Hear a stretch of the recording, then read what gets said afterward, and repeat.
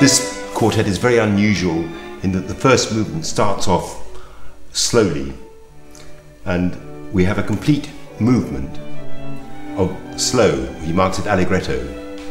So we have a middle section which is development and then a recapitulation.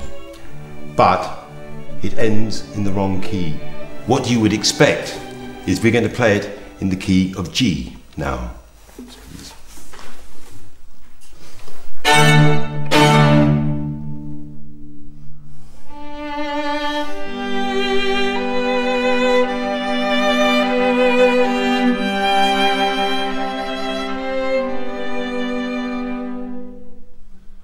But he doesn't do that. He puts it into F sharp major, which is a crazy key to choose. So what you get is, why he chose that is because the strings that we play don't vibrate with F sharp major. He's trying to get a special sound. So the difference in sound that you hear is because the strings aren't vibrating, because the notes are not in harmony with the strings. So we play the last two chords again and you hear the difference.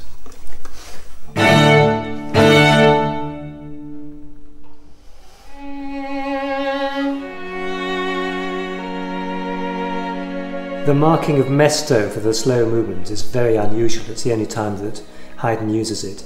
And I think although it has this sad quality, for me it's almost autumnal. It's not just sad, it's not pure melancholy.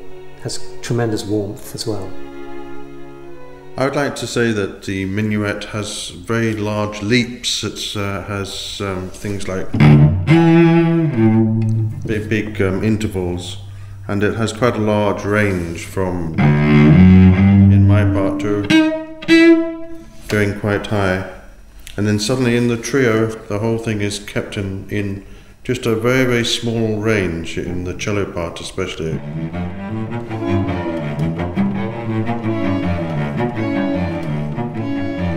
It keeps repeating in the same notes as if it's got stuck in a totally different sort of mood.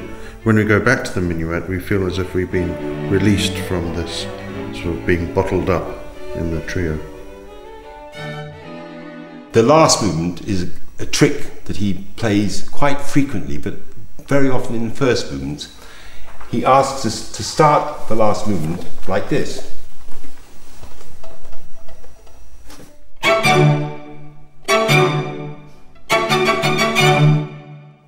Which is the end.